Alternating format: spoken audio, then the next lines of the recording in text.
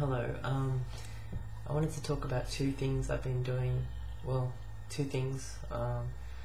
WordPress. Like I started writing a story online at WordPress, and it's been heaps of fun. Like I think I've been doing it for the last week or so, and yeah, I've always wanted, like, for the last or even close to 10 years maybe, I've wanted to like write a novel and have it published and stuff, but the problem with that was when I was writing that way, I kept thinking it kind of made me, it's not fun for me to write, because I kept thinking like would this get published? Or when I'm writing, I'm thinking, I hope this is successful and all that stuff, and it made it not fun for me, and it just didn't feel like I was writing for the love of writing. And just very recently I got the idea of going to a site like WordPress.com and just typing out a story, like bit by bit as I write it, and just putting it online, and not like worrying about publish or anything like that, like just doing it for fun.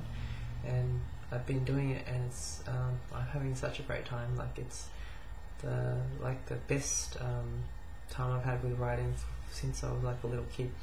Like because I always remember when I was a little kid, like in primary school, the teachers got us to write like stories and publish them. Not publish them, but like we had a binder like at school, those things with the spirals, whatever, and we'd make little books, draw pictures in them, and either handwrite or print out the text for the storyline.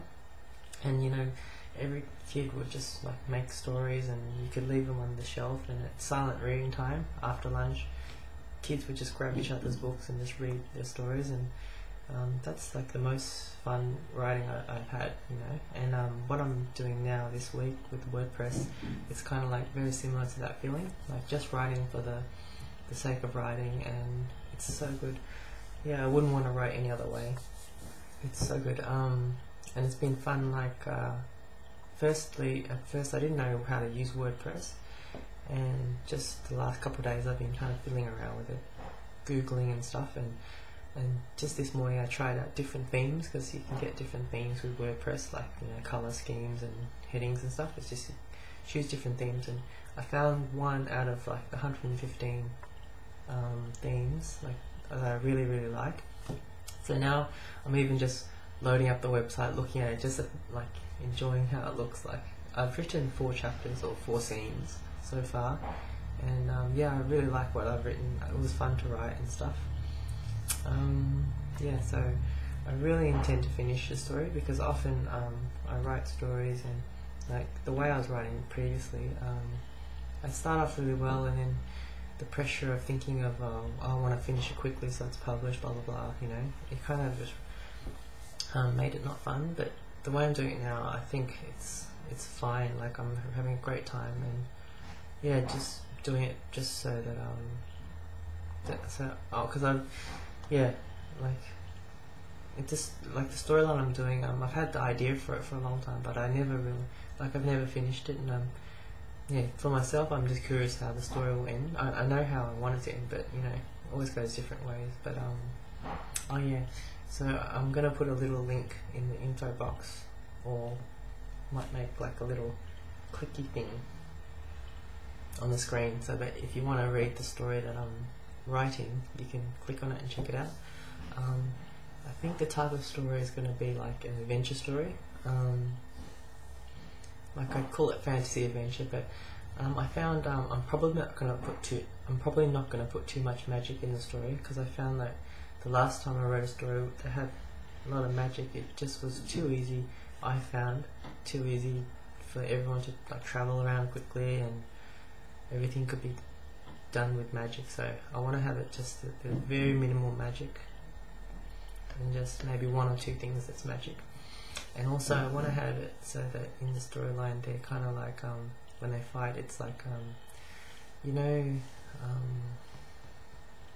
most people, maybe a lot of people don't know, but stuff like the stories that Louis Cha, or his other name is Jin Yong, he's a Chinese writer.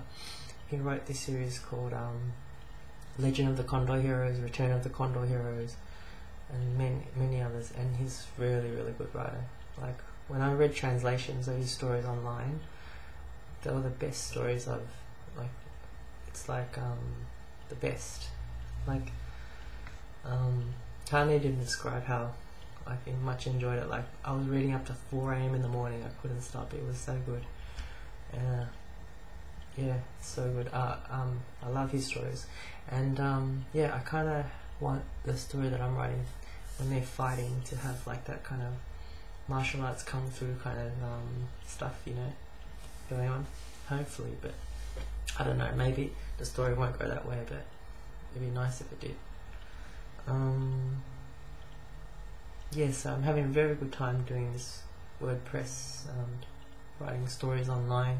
And another thing I like about putting it online is in the way I was writing before, I'd write my my story, and none of my friends would get to read it, you know, because when you're writing like that, you don't feel like, well, for me, I didn't feel like it letting them read it yet until I'd like gotten a good or whatever, and you know,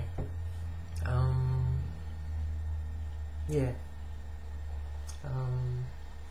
yeah, because when you're writing, I don't know, but this way it's like it's already out there. Like I write the scene and I just put it on the net on my WordPress blog, and it's out there. And now if any of my friends ask, like, can I read the story, which sometimes they do every now and then, I can go, oh, here's the link, it's a short link, they can just read it, check it out if they want to. Yeah, so it's nice that they can read it as I'm writing it, and also, yeah, it's nice to just do it live like that.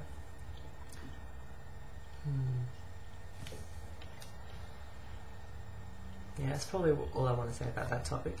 I'll make another video about the live journal thing. Oh yeah, if you do read the story, I hope you enjoy it.